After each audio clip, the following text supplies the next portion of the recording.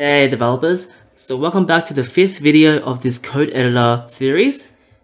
And in the previous video, we got the code editor to be configured and was able to run the code and output it in the dev tools right here. Now in this video, what we're going to do is get the input in the dev tools and find a way to put it in the console right here, our custom console. Now to do this, we're going to create our own console object. So instead of when we call console.log or any of those, it will run our object and we can do some different things to it. So let's get started with this and jump right into the code. So inside the code in the editor.js file, the first thing I want to do is create an array to store the console messages that we're going to loop through later and print to the screen. So I'm going to do a let of console messages, and it's just going to be a simple array. Now to show you what I have in mind, I want to have an array of objects that will have a message such as, let's say, hello world, and a class, so we can style the console log or the log depending on what type it is, if it's string, objects, if it's a number, things like that. So it'll be like log or log -- error, maybe a string. So that is the intended goal right there. Now I'm going to put this back to an empty array. And with that in place, what we're going to do now is to create another file inside the lib.js folder, and we're going to call it editor-console.js. And we're also going to bring that in the index.html right under the editor.js. So let's copy this down. I'm going to do -console. Now inside the editor-console, we can get started by creating a console object. So we're going to let console equals. So what we're going to do here is actually use an iffy or an immediately invoked function expression, because we still want to have access to the old the window.console to use that inside our console. So I'm just going to do a function. We're going to take in the old console and to immediately evoke it right after. Now inside there, we're going to take in as an argument the window.console right here, and we're going to return an empty object for now. So the first thing we can do is to bring in the functions like log, info, warn, and error, just to copy the old console, what the console already has. So we're just going to do a log function. And we're going to just do a, let's see, I'm going to do the old console.log. And it's going to take in a parameter of some kind of text it needs to log out. And we can just do a text right here. So that will use the window.console to log out the text right here. And we can do the same thing for the info, warn, and error.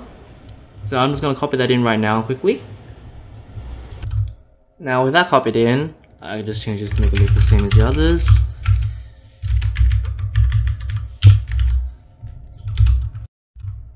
So essentially what we have here now is if we do a console.log, it will call our console objects and this function right here, which will use the window.console to log out in the dev tools. But we can do extra things now. We can, for example, in the error, if there's an error, we can push a message to the array that we defined before. So later on, we can loop through it and print it out to our custom console. Now, we'll do this one first since it's the easiest. We can now do a console messages, the array that I set, and we can push an object if there's an error. So we can just do a message, and I'm going to do some backticks for template literals. And I'm going to do error.name, which is going to be an error.message. And as for the class, it's simply going to be a log and a log -- error. And there should be a comma right there. Now every single time there's an error or a console log, a console.error, it will push a message to our array. So the main one we need to deal with is actually the log function, because as you know, if you do console log, you can do multiple arguments, and if you have multiple arguments, the DevTools will print out each and every single one of them in one line. So the first thing we need to do is to find out how many arguments are passed into that log function if it's called. And one way we can do this is by using the arguments variable. So as an example, just to show you, I'm going to call let's a variable called args array, so arguments array, and I'm going to do array dot from arguments, and I'm going to old console.log the args array. So be sure to use the old console, because if you use a regular console.log, you're likely going to get an infinite loop. So if I go back to the code editor now, and let's say we have one argument, I'm just going to clear this. We have one argument, we have one element in the array. And if I do, let's say 1, 2, 2, 1, now we have 3 arguments. So in a regular console.log, we would see hello world and 2 and 1. So this is the way we can check if there's multiple arguments. Just check the length of the array. So back in the code editor now, what we're going to do is we're going to return a ternary operator. So we're going to look at the args array and check if the length is not equal to 1, which means there are multiple arguments. And then we're going to call a function called this.log multiple arguments, and we'll pass through the args array. Otherwise, we'll do a this.log single arguments, and for that we can just pass in the text, because that text will just be the one argument anyway. So these functions aren't defined right now, but we can go ahead and do that right here. So we can do log single argument, make that into a function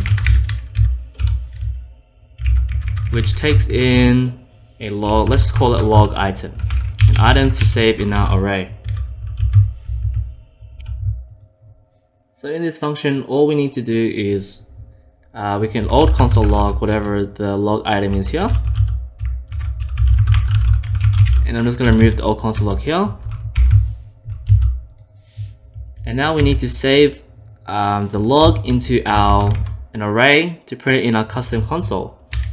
So similar to what we did for the error right here, I'm just going to copy this and I'm going to paste it right here. And now what we need to do is do a bit more work, because for example in the class, the string when logged could be different types. So it could be string or number or other ones. And as for the message, depending on the type, the format will be a little different. For example, strings have some quotes, and let's say we have arrays will have the word array and then the array right next to it. So we need to do some formatting and some type ways to get the specific type of the log. So we need to get these functions created as well. So I'm going to create 2 more functions right here. I'm going to do a format args output. So depending on the argument or whatever argument is passed in, we can get a formatted string depending on the type. And this should just be a function, and we'll pass in the arguments. And another function would be called getType, and that will also take an argument.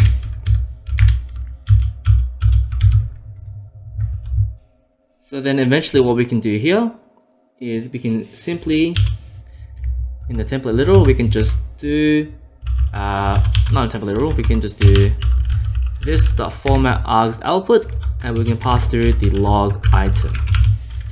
So whether that's a true or false or a number, we can get the specific string returned back as what we need. And for this one, this will need to be a template literal as well. And we can do log dash dash, and we can do this.getType of the log item we're looking at right now. So for the getType function, I'm just going to copy and paste this in. Essentially, what it's doing is it's checking the type of the argument. So if it's hello world, then it'll be a string. If it's a boolean, so it's true or false, we return the string as a boolean. And it's just getting the type for each type there is right here. So pretty simple stuff there. And in the format args output, I'll also copy in some code here. And essentially what this is doing is, for example, let's say that the argument was a hello world. Now when we print this to the console, we want it to have some quotes, right? And this is what this function will do. It will format depending on the type. So we'll set a variable here, and we'll do a switch statement. And once we get the type of the argument, if it's a string, we'll add quotes around it. If it's an object, we want to have specify an object and then the actual object right next to it. Same thing for the array right here. And if this default, we don't do anything to it. So you could essentially do more with different types if you wanted to, but these are the main ones right here to mimic what MDN has. So with those two helper functions defined, the last thing we need to deal with is logging multiple arguments. So I'm going to create a function on top of the single argument to log multiple arguments as a function, and we're going to take in the arguments right here. So as you saw before in the dev tools, if there was multiple arguments, it'd be an array with multiple elements. So what we're going to do is, first things first, we're going to create a variable called the current log, because if there's a console log with multiple arguments, then it will all be printed on one line. So this is what we're going to append each argument to the string once the type is formatted. So now we're going to deal with multiple arguments by looping through the array.from arguments, and we're going to do a for each. Sorry, we don't need to do array.from because it's already an array. So we just do arguments.for each, and then for each argument we're going to run a function, and all we're going to do here is append to our current log. So we're going to do current log plus equals, and this dot format args, our format args function, will pass through the arguments, and we're also going to do a little space at the end just so we can have some spacing between the log. So after this, we also want to console log it to the DevTools, so we use the old console, and for this one we're going to do a log.apply, and we're going to do old console and the arguments. So with the apply method, essentially what we're doing is calling the log function of the old console, the window.console, and we're passing through an array of arguments that we want to run with this function. So this is only to allow it to run with multiple arguments properly. And the last thing we want to do for this function is just to push to our array. So that's the important part. And we can just copy the bottom one right here. And instead of this format args, we can just do our current log right here. And I'm also going to just set this as a default because the current log will be one whole string with a bunch of different arguments. So we'll be able to tell the type properly. So we'll just do a default log for this one.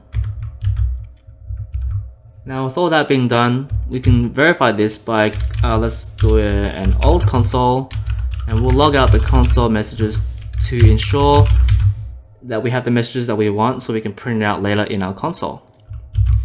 So I'll do the same thing here for our log single arguments.